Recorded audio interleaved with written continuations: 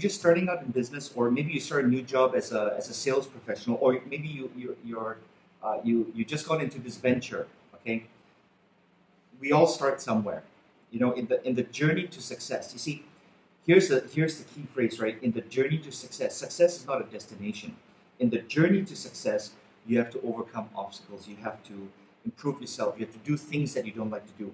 And when we do things we don't like to do, I'm not talking about illegal or immoral things. I'm talking about, for example, sales professionals are hired to prospect, to make presentations, to handle objections, to close, to follow up.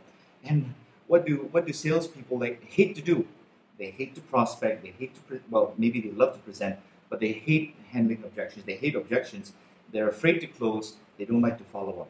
Okay, in the journey to success, it's not a destination. We look at successful people and we see that, oh wow, they have money, they have financial freedom, they have luxury cars, or they have beautiful watches and branded items and branded clothes, right? You have to think of this, okay? When you're starting out, you have to realize that success is a journey.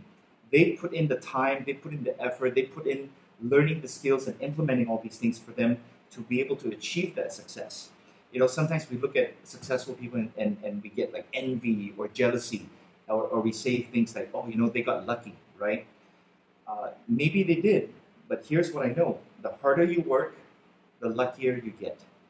You have to do the things today so that in your journey to success, you can reach that level. And when you reach that level, go to a higher level. So we all start somewhere. We've all started with, either the no car or the crappy car, or the the cheap suit, or the cheaper clothes, or the $50 or the $100 watch. Okay, we all start somewhere. We all start here, and what we have to do is we have to keep improving, keep learning, keep do the activities that give you results. And if you can think of that and not be envious and not be jealous of successful people, but try to emulate them, then I can promise you this: in your journey to success, you will reach there.